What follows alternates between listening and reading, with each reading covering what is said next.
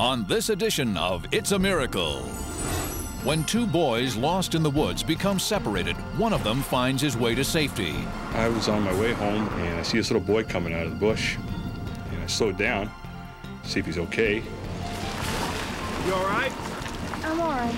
Unfortunately, the other boy is left to endure the deep mud and freezing temperatures of a swamp. And as night falls, hopes of finding him grow dimmer.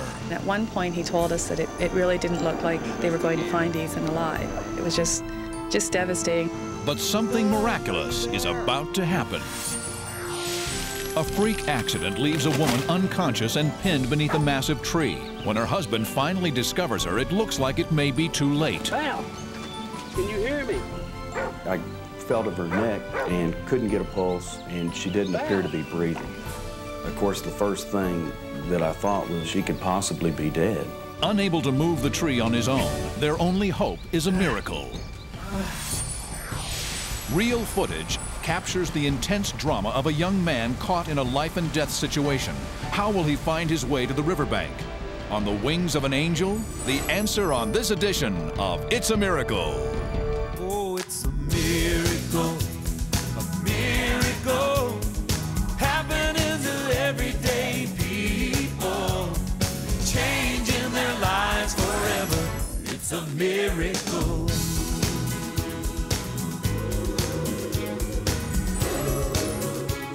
And now, from PAX TV Studio 611, your host, Richard Thomas.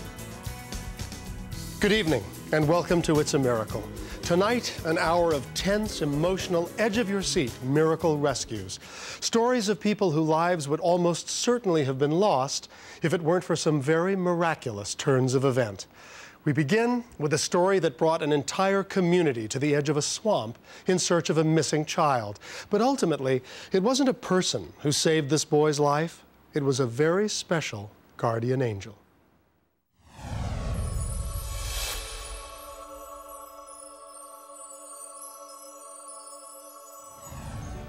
The farming community of Sunderland, near Toronto, Ontario, Canada, is home to the Murray family. Starting point of a phenomenal miracle. It was a year ago, Easter Monday, and of course the kids were off school because it's a holiday. And Stephen wanted to have a friend over, and he called Ethan Beattie, who lives just down the road. And they asked if they could go outside and play down at Stephen's Fort, which is on our property in a field. So I said yes, as long as they didn't go into the bush, which they know not to do. And I kept watching from the window. Kathy Murray wasn't the only one watching the children that day. Stephen's dog, a black lab mix named Elmo, was also following them everywhere they went. We just were going to build our fort until we saw some kids. Hey, kid. Yeah? There's a pond up in those woods. They asked us if we wanted to go catch frogs, and we said okay. Kathy noticed the other children arrive, but didn't pay much attention until suddenly, a few moments later, they were all gone. All 5 children disappeared into the woods. Tracy, I don't see Stephen and Ethan. So we decided we better go down and see what was going on. Stephen! Kathy and her daughter Tracy ran down to the tree line and called, but the boys were out of earshot, deep in the woods.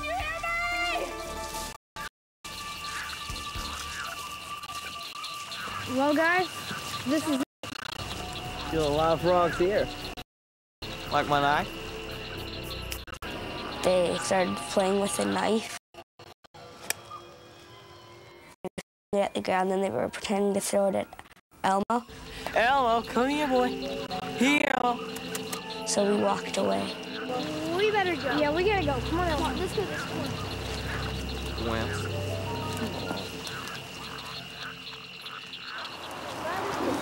Are you sure? This doesn't seem like it's the right way. As the boys headed back towards Stephen's home, they took a wrong turn and ended up on a path taking them deeper into the woods. Ethan! We probably called for about 15 minutes, and the 3 kids came out, and no sign of Stephen or Ethan or Elmo. Hey, kids! Come here. And I asked them where the boys were. I don't know. I haven't seen them. What? You were just over at the fort with him about a half hour ago. Now I want you to tell me where he and Ethan are. I don't know. They said, well, they thought the boys had gone home. Well, I knew they weren't at home. As Stephen and Ethan kept going, the brush became more and more impenetrable.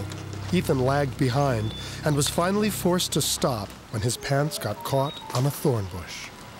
Ethan stopped, and I didn't realize he stopped, so I kept on walking. I looked back, and Ethan wasn't there, so I called Ethan, and he didn't hear me, so then I decided to go for help.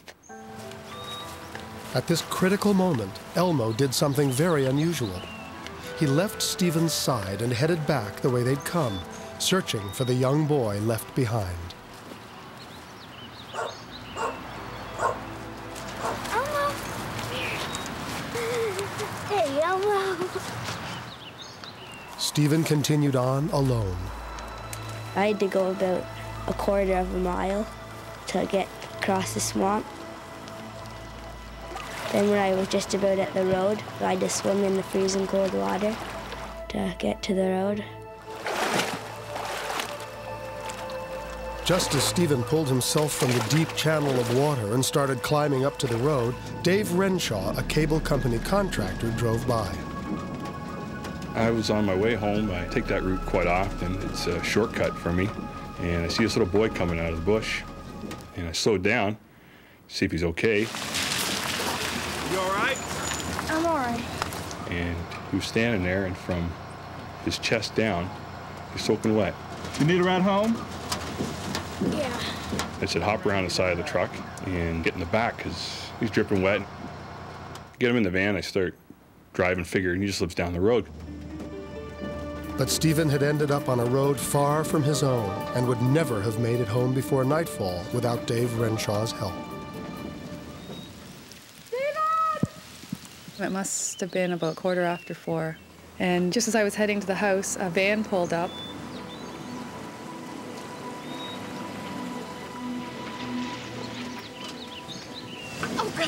And Stephen jumped out, and he was all wet and muddy, and he looked really scared. Ma'am, I found your boy. Oh, thank you. Well, where's the other one? There were two of them. He was all alone. Oh, no, you didn't see Ethan? No. Honey, go to the house. And the driver said, oh, I picked him up over on the next road over, which is a mile away from our house. So she said she was going to get her vehicle and head over, and I said I'd head back. Oh, thank you Now so Kathy much. knew that Ethan was in serious trouble. I went in the house and I called Ethan's mom, Lori. Hello? Lori? Hey, Kath. Kathy phoned over and told me that there was a problem. Ethan and Stephen went into the woods, and Ethan is missing. What do you mean he's missing? I thought she was joking. I kind of laughed it off and said, he'll turn up, you know. And she said, no, Lori, he's lost. He's out down in the swamp somewhere. And we had to go and find him. By now, Ethan and Elmo had almost made it to the road. But when they came to the channel of water, Ethan, who couldn't swim, chose instead to follow it downstream, looking for a place to cross. He had no way of knowing that he was heading into quicksand. This exciting story continues when It's a Miracle returns.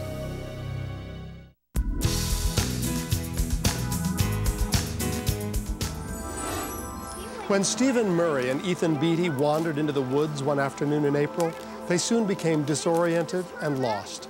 Stephen managed to find his way out and onto a road where luckily help was available, but Ethan wasn't as lucky, and as the day wore on, he began to wander into even more dangerous territory.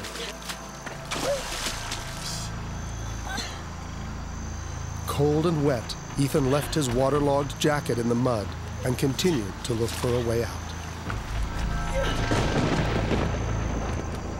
He climbed a tree and spotted a duck hunter's cabin in the distance. Ethan started towards the shelter, unaware that he was heading into the worst part of the swamp, where the mud was so deep it was like quicksand. Meanwhile, the boys' mothers met Dave Renshaw on the road where Stephen had been found, but there was no sign of Ethan. Hey. Haven't seen a thing. I've been up and down here a couple of times. Mr. Renshaw said, look, I think we're in serious trouble here. Where Stephen had come out, it was quite deep water, and it was very menacing looking. We got really scared at that point, and especially Laurie, because she said Ethan doesn't swim. And as soon as she saw the water, you know, all kinds of things go through your head, I guess. I'm looking at the sun, it's starting to sink, and it's still cool that time of year. I said, I think it's time we phone the authorities. Hi, my son is lost out in the woods, and... Yeah, Laurie used her cell phone to alert the police, and then returned home where Ethan's father, Alistair, was anxiously waiting. Laurie, for God's sake, what's going on? They still haven't found him yet. There's all these stories of numerous people that never come out of this area that goes all the way up to Beaverton through behind everybody's farm through here. We need to go over there now, okay? Come on.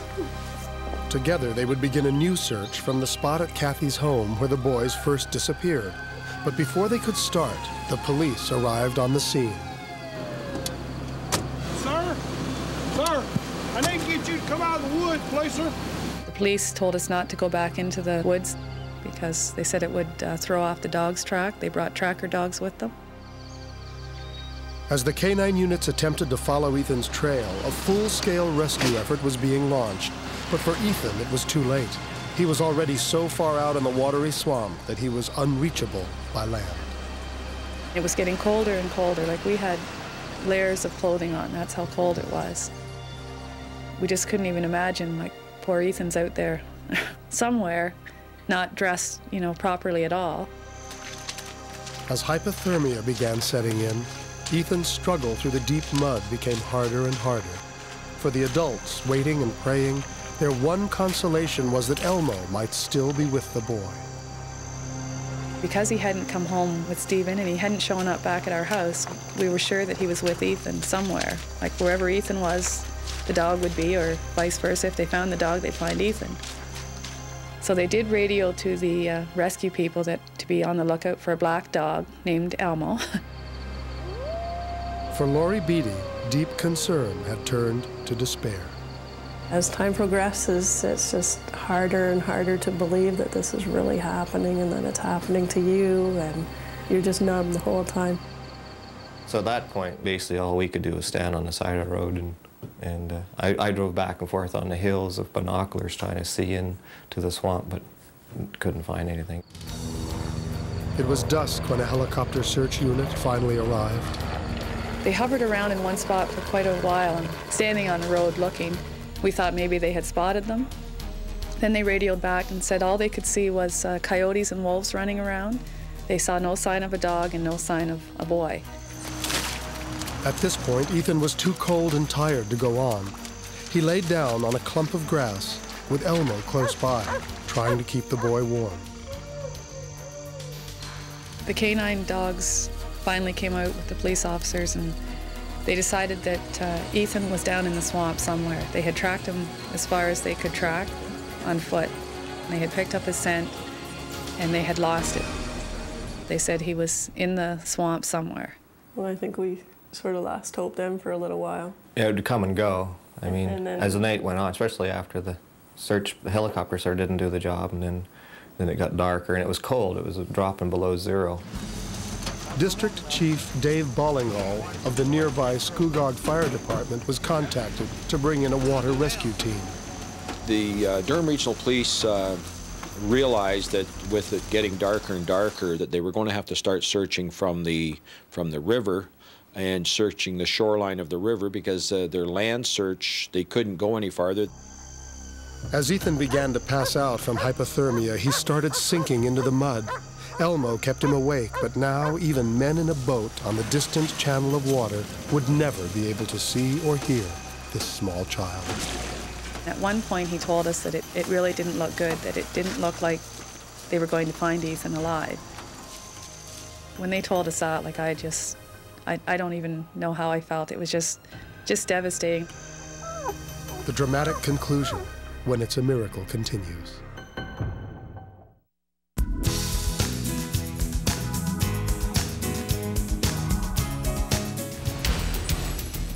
The search for 9-year-old Ethan Beatty has reached a fever pitch. Canine and helicopter units have failed to up anything, and now a water rescue team is their only hope. Our feeling was not an upbeat feeling. We knew that we would put the boat in the water and that the boys would go out and do the best that they could, and that's all they could do.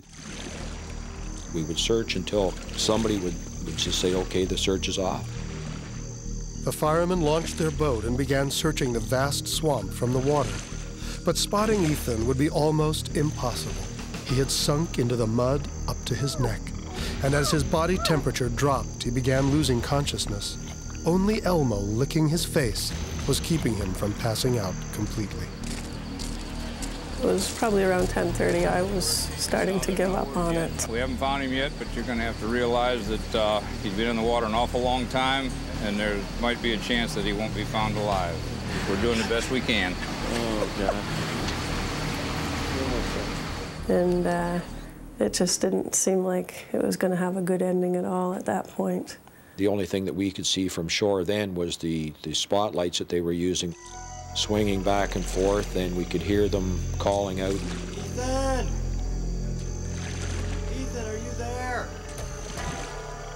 But there was no reply, just darkness and silence. And then in the distance, a faint sparkle of light. At first they couldn't tell what it was, but as they got closer, something moved.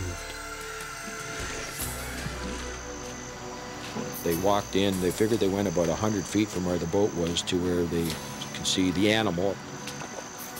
Yeah, there it is, over there. Still at this time it was just an animal, they weren't sure what it was. When they got closer they realized that it was a dog. They finally were within about 10, maybe 15 feet, and they could see Ethan's head sticking up out of the mud. We found him! We found him! They found him. They're bringing him in. I heard them call out that they had found him. I thought I would be jumping for joy when I heard those words, but I just held my breath, because then your real nightmare begins. You know, is he okay? And, you know, will he be okay? And is he alive? Lori and Alistair rushed to their car and headed for the bridge where their son would arrive. Meanwhile, the message came through that Ethan was alive. The elation went through everybody. You could hear everybody cheering, kind of in behind. The police were happy. You just pick up so much because our fears were, you know, an unsuccessful rescue. It took forever for them to navigate the windy little river to get him to shore. All right, let's go! And then they finally brought him to shore, and he was in shock and hypothermic, and his eyes were open, but he wasn't aware of what was going on, and that. I ran up and to his hedge, you know, to tell him I was there, but he just wasn't cognizant of anything that was happening to him at that point. Let him do their work, okay? He'll be all right. It was very emotional. You could see the fear in the parents' eyes, and Ethan's mother, when she looked down at him, you know, it still brings a tear to my eyes now. Excuse me.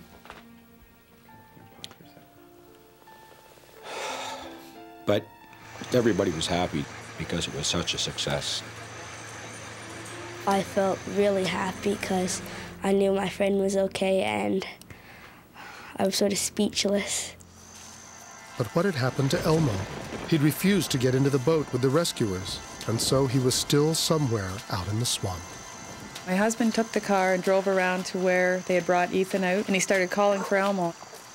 All of a sudden, we just saw this black head start bounding along the river. He'd jump on a clump, and he'd fall in the water, and he'd jump on a clump, and he didn't look any worse for the wear other than he was muddy, and he jumped right in the car, and home he came. Hey, buddy. And he received a hero's welcome, for without Elmo, this incredible story would have had a very different ending. If Elmo would have came with me, Ethan would have died because he would have fell asleep and died of hypothermia in the water. He probably thought that I knew my way out and Ethan didn't know his way out, so he stayed with Ethan, and I think that's a miracle. I really do believe that Ethan probably wouldn't have survived if it hadn't been for Elmo. I just think of him being out there all by himself and how scary it is out there in the woods and the swamp, and he had the companionship of the dog. And the doctor did tell us, too, that if Ethan had dropped off to sleep, his core temperature would have dropped right down. So by the dog keeping him awake and licking him, I really do believe that he is a hero.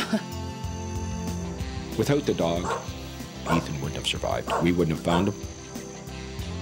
The three lads on the boat said there was no way they could see Ethan. They saw the dog's eyes, and that's the only thing that took them in there was the dog's eyes. I think Elmo saved my life. He kept me warm and he protected me.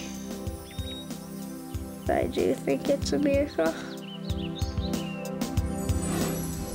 For his life-saving heroism, Elmo was named Pet of the Year by the Canadian SPCA, and he was inducted into the Purina Hall of Fame. He joins us now with a few of his human friends. Hey, everybody. Hi. So who's the big hero here? Elmo. Well, I guess that's unanimous. Aside from all the awards and everything, and how has this changed Elmo's life? Elmo's now getting mail. He got a card in the mail from his brother, Butch. Wouldn't you know, when you're famous, all your relatives come out of the woodwork. He has a brother? Yes, his dog brother. It said, way to go, Elmo, you're my hero. How did that happen? I guess Butch just read about his brother in the paper, decided to send a note. So he's a big celebrity now. Is he getting the star treatment? Yeah, we went to dinner with Elmo. Oh, yeah. At the SPCA Awards, and Elmo got to sit there at the table, too. Didn't you, Elmo? How's he handling all the attention? Pretty good. I think his head's a little swelled now. He's gained a few pounds. Yeah, Well, he certainly deserves it. There's no question. He did something really special for Ethan. Well, definitely in our minds, he's Ethan's guardian angel in that aspect. I mean, if it wasn't for Elmo, Ethan wouldn't be here, so we certainly feel Elmo certainly is Ethan's guardian angel. Yeah, I'd have to agree with that, I think. Yeah. Me too. Me too. And I want to thank you for sharing your incredible story with us. Thank you. Thank you. Bye. Bye, Richard. You're welcome. Bye-bye. We'll be right back with another miraculous rescue. Coming up, a young man is trapped in the middle of one of the most dangerous rivers in the world with no way out and night quickly approaching. There's a couple of problems that darkness presented to us. One is that Brian had only a pair of shorts on, so we knew that he was beginning to get cold. The other problem that night gives you is obviously visibility, and I opted not to go to darkness if possible because of the potential dangers to the rescuers and Brian.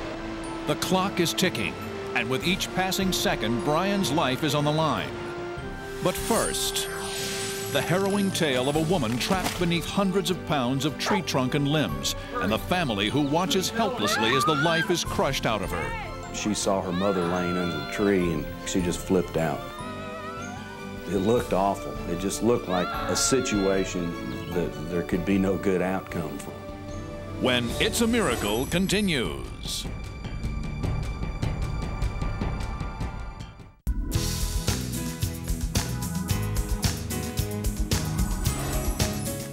And now, once again, Richard Thomas.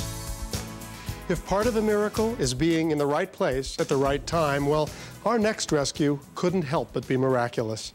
It involves several angels who unexpectedly end up on the same small street in Birmingham, Alabama, and change the course of one very lucky woman's life.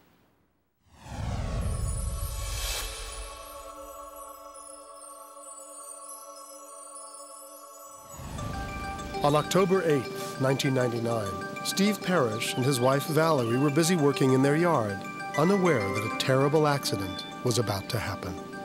It was my daughter's birthday, and we were going to clean up the yard some because we did have a lot of people coming over to the house. I was mowing and Val was running the edger.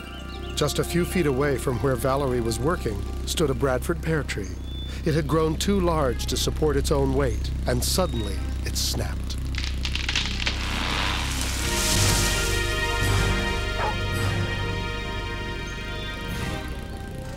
Steve was on the side of the house and couldn't hear anything over the din of the lawnmower. But when he turned it off, he heard something strange. The next-door neighbor dog was barking.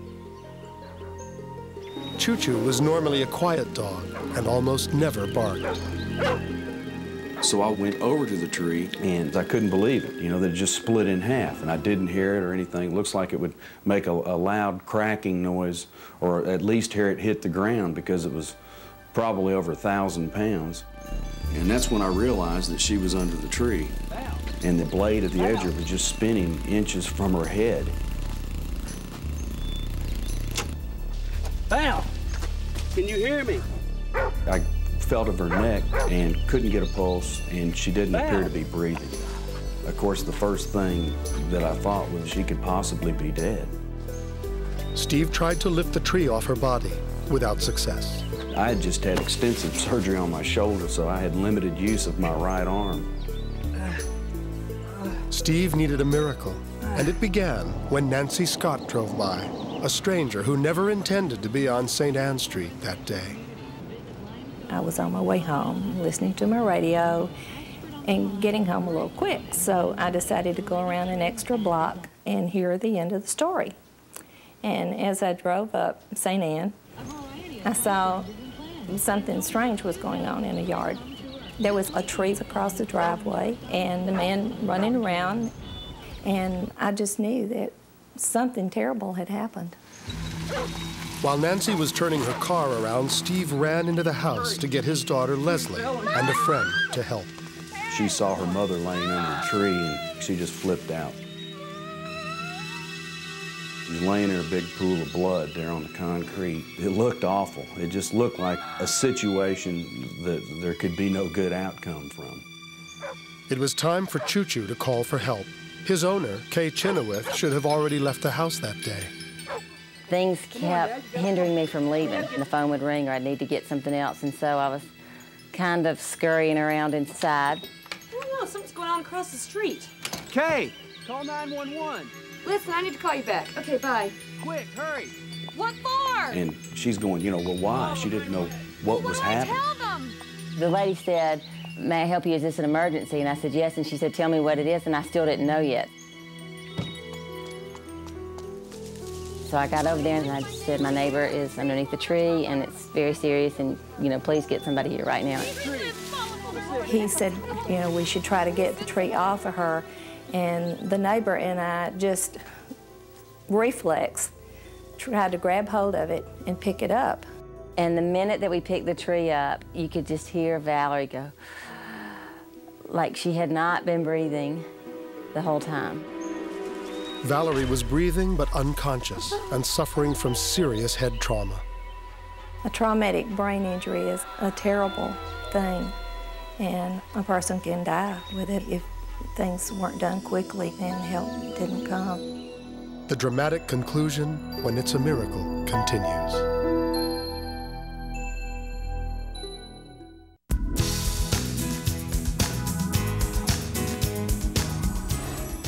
While working in her yard one October morning, Valerie Parrish was suddenly pinned under the trunk and branches of a massive tree, and she might have laid there dying if it weren't for a series of miracles. A usually quiet dog who began frantically barking, a woman who accidentally drove down the street at exactly the right moment, and a neighbor who should have left her home much earlier. Together, they managed to lift the tree off Valerie's injured body, all the while praying for the strength to hold it there a few minutes longer. About that time is when the paramedics arrived. And they had their chainsaws out and they were ready to go. We saw them pull her out from underneath the tree, but we knew that it was really serious when they wanted to fly in the life support to take her out. The helicopter's going to be here in approximately 6 to 8 minutes. We're going to transport her by ground ambulance up to the landing zone. While they were stabilizing her and getting her loaded up on the ambulance, since we're a block and a half from the clubhouse, they determined that they could land the helicopter up there on the parking lot. That decision would put into place the final miracle of the day, Dr. Jim Lewis. Well, it's unusual for me to be home in the middle of the day. We were getting ready to go for a family outing and had decided on sort of a spur of the moment to warm the car up and just drive it around the block. I then saw the group of neighbors and the ambulance. I thought, wow, I better see if I can just be of assistance and take a look. Dr. Lewis, I'm sorry. What happened here? We got a 46-year-old white female that had a tree fall on her. What I found was a little more serious than what I had thought. Valerie was unresponsive, and when I shone a light in her eyes, I was shocked to see that her pupils were very dilated and did not respond to light. This is not good. Pupils are fixed and dilated. She could have had a hemorrhage inside of her brain, and since we were in the middle of nowhere in the back of an ambulance, I was concerned that she wouldn't survive. Valerie was quickly airlifted to the nearest trauma center. Her husband, her daughter, and her daughter's friend arrived shortly thereafter by car. So, doctor, is there any change in the situation? They didn't paint a very pretty picture. I was asking them, if she does come out of this coma, will she have all her faculties? Will she remember things? And they said, well, you know, to begin with, we don't know if she's going to come out of this. One of the positive things was she didn't have a single broken bone. The main thing that they were worried about was neurological problems. And when you're sitting there waiting, it's just the worst feeling in the world. Valerie was in a coma for most of the day, and then without warning, Steve's prayers were answered. Mr. Parrish? Yes. I think there's somebody that might want to talk to you. Oh, great. I couldn't get in there quick enough. Of course, they had her intubated, and they give you medication to keep you calm on the respirator. Oh, I'm so glad to see you. And of course, she didn't know what had happened. She didn't know where she was, why she was there, or what had happened to her. I could not remember anything about what happened with the accident. I don't remember a tree falling on me. I don't remember hearing it. I don't remember any of that. So I guess I had the easy part, really. 4 days later, Valerie was released from the hospital. Her first stop, to thank the paramedics who treated her. Oh, you're the lady that got hit by the tree. Oh my gosh, how are you doing? Good. The secretary said, you wait, I've got to get the guys that came over to your house because they didn't think you were going to make it, and they'll be so happy to see you. Hey guys, y'all come on in here and see who's here. We got the tree. How you getting along? They were very excited to see us and to hear what happened and to see the outcome. Well, I just wanted to let everybody know I appreciate you so much. I'm just so thankful. Can't thank you guys enough.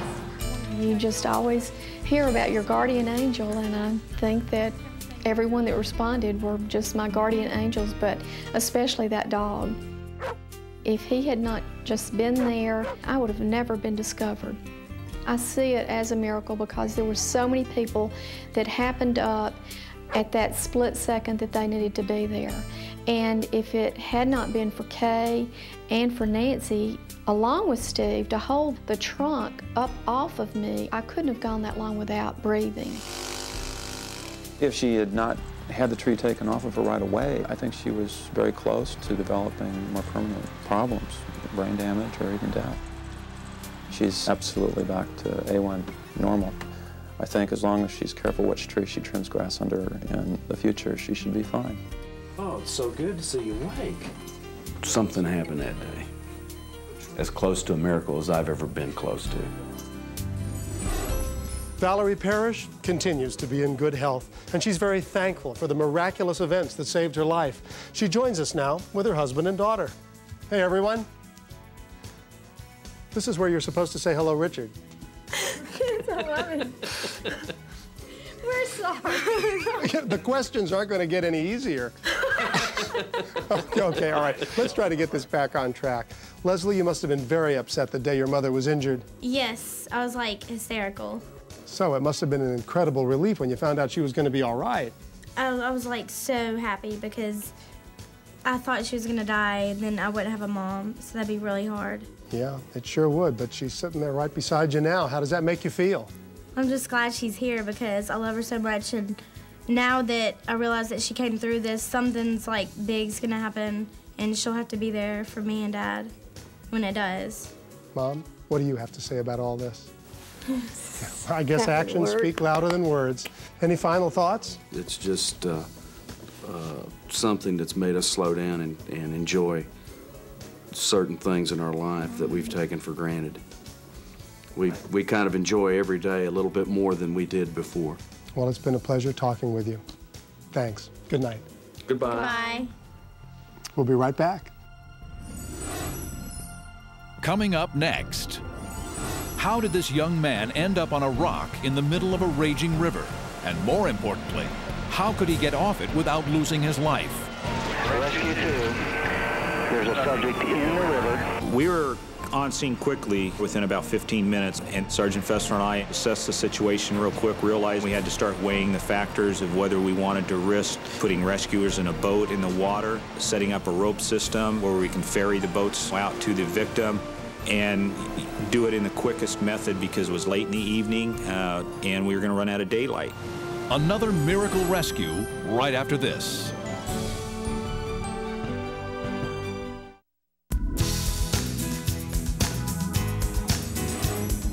Our next miracle rescue is even more incredible in that it was actually caught on videotape. And I think you'll agree that the real footage you're about to see perfectly captures the sheer terror and desperation of a seemingly hopeless situation. But it also captures the moment when all of that is miraculously turned around.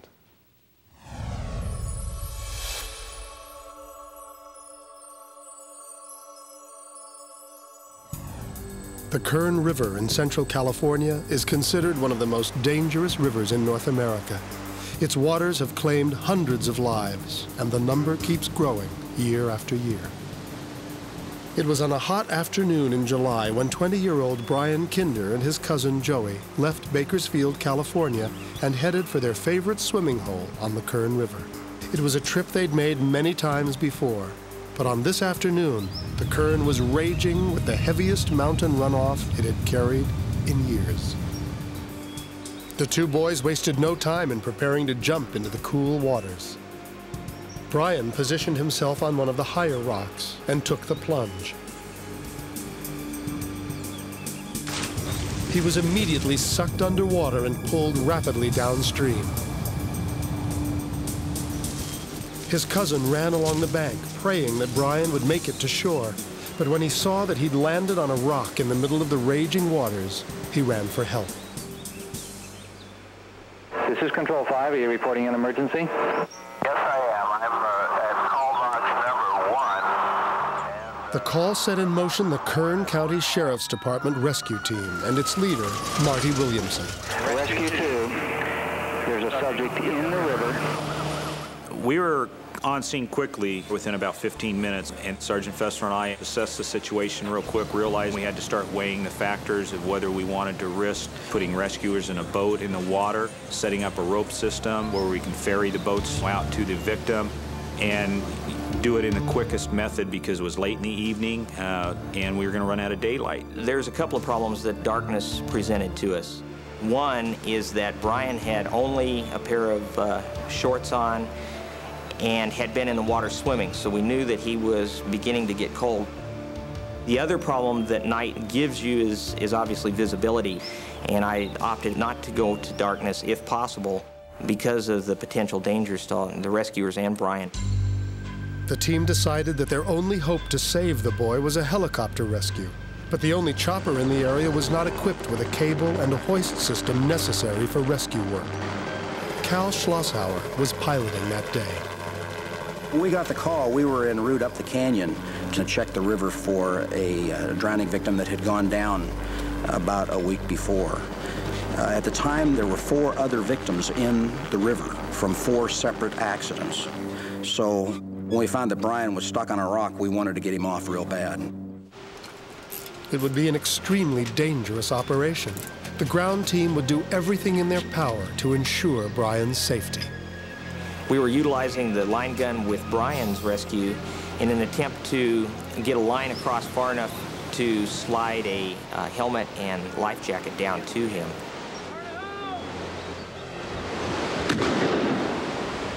The line gun didn't work in this instance just simply because the canyon was wider at that particular area than we had expected. Time had run out, It was now or never for the daring rescue. The plan included having him actually climb over the skid so that he was sitting on the skid, and then to grab a hold of the strut of the helicopter, which leans inward toward the pilot. And we felt at that point he would have a firm enough grip on the helicopter that we could move him the 30 or 40 feet to a landmass where we could make the rescue. Flight observer John Hartman was placed on the riverbank to help guide the helicopter into the narrow canyon. My job was to communicate to Cal basically all the risks that were around him, the things that were close to his rotor system and close to his tail, so that he wouldn't come down and touch the rotor on any of the rocks. My main concern was being able to see Brian, and John was able to watch my tail for things that I couldn't see. One wrong move and 2 lives could be lost. It was now up to Brian to climb onto the helicopter skid without disturbing its balance.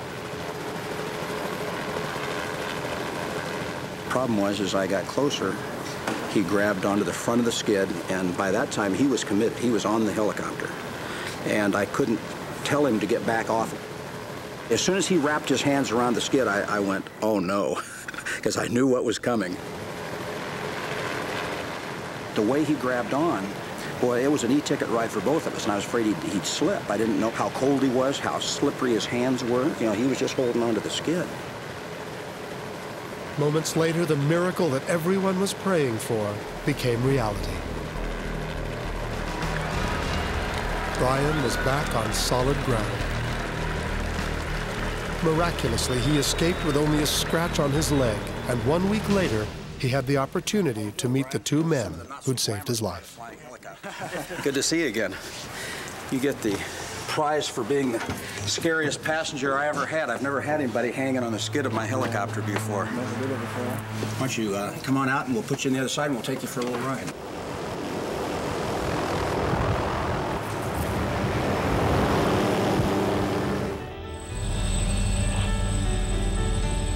Yeah, you were on that little rock. See it right over there?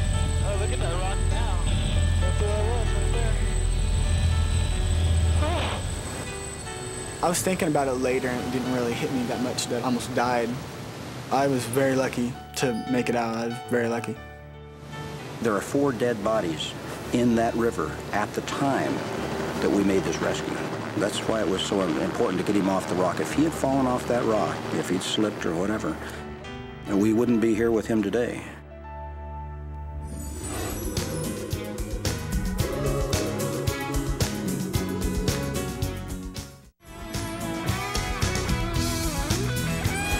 None of the miraculous rescues you've seen tonight would have been possible without the help of trained professionals. And our hats are off to all the police, firemen, and paramedics who dedicate their lives to saving others.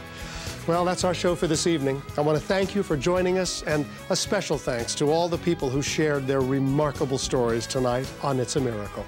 It's our hope that whenever you need one, you'll find a miracle in your life, too. Until next time, I'm Richard Thomas. Good night.